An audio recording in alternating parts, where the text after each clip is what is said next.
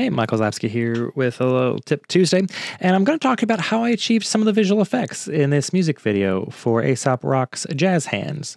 And I'm specifically going to talk about how I used Trapcode Particular to make these pieces of trash. If you'll notice, these pieces of trash look like 3D models spinning around. I made 3D models of the trash in Cinema 4D, but all of the trash moving around him is Trapcode Particular, and I did it using split clip.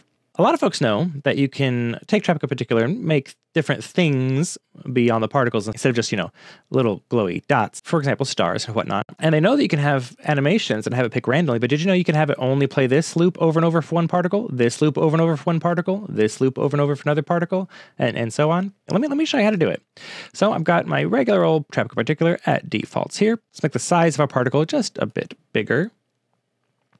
And let's make fewer particles per second so we can kind of more easily see what we're doing. And then under our particle type, we're going to change it to be a sprite. And under our sprite controls, we will say use those star sprites, but instead of being a random loop, we are going to pick split clip loop. And we'll say the number of clips is 5, because I happen to know that my number of clips in here is 1, 2, 3, 4, 5. So what it's going to do is take however long this precomp is and split it up into 5 even clips. You know what? Let's actually make them just a much larger emitter here so you kind of see better. Actually, I can make the particle life longer because these are loops. So let's say particles last for 6 seconds, and let's make their size over life be kind of an up and down thing. Bell curve there looks good. It's an easy way to get each individual particle having its own little loop all in one system.